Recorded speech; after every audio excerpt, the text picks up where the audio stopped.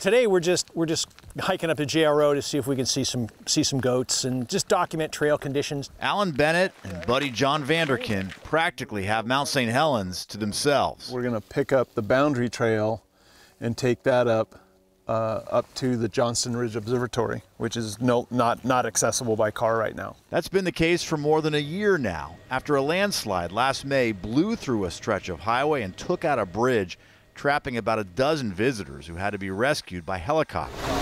The state built a temporary road in the summer, but the DOT removed it in November following erosion and a culvert failure. Finding a permanent fix could take 3 years. I don't know if we'll see the pond, but there's a beaver family that has moved. It could be 2027 before visitors can drive up to the closest vista point again, the Johnston Ridge Observatory. But Allen and John, volunteers for the Mount St. Helens Institute, routinely make the 5-mile trek up to the closed observatory, where nowadays the mountain goats outnumber the visitors. The crowds are never huge, and so you don't have to sit in a line, to get into the park. The other mountains around here often at times happens. The landscape is so varied.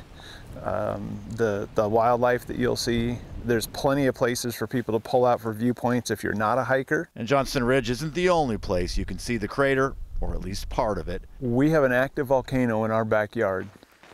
Why haven't you? I hope. And why aren't you visiting it?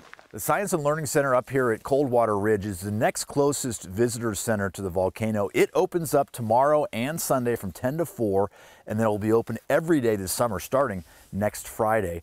Even if you can't get a good view of the mountain, if you come up here, they've got film, they've got photographs, and lots of experts to help you relive that eruption. At Mount St. Helens, Drew Mickelson, King 5 News.